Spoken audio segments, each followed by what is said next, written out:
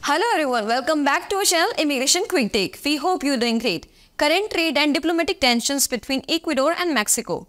Current trade and diplomatic tensions between Ecuador and Mexico have reached a critical juncture due to escalating provocations and statements from Ecuadorian President Daniel Noboa.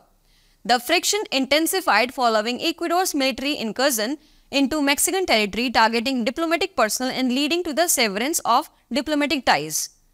President Noboa's refusal to recognize Claudia Chembo as Mexico's elected president further exacerbated relations, drawing international condemnation and isolating Ecuador diplomatically.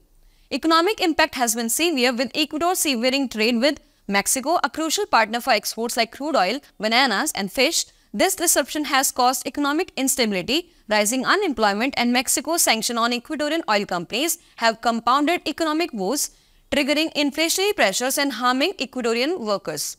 Geopolitical analysis suggests external influences, possibly from the US, may have exacerbated tensions to advance strategic interests.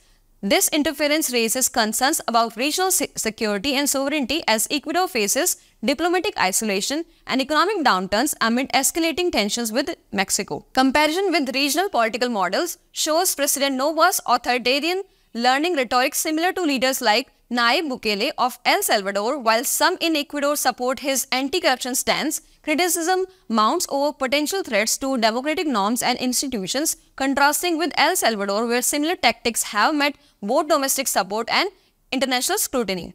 Humanitarian and social implications are dire, impacting Ecuadorian immigrants in Mexico facing deportation risks and legal uncertainty due to closed diplomatic missions and strained relations.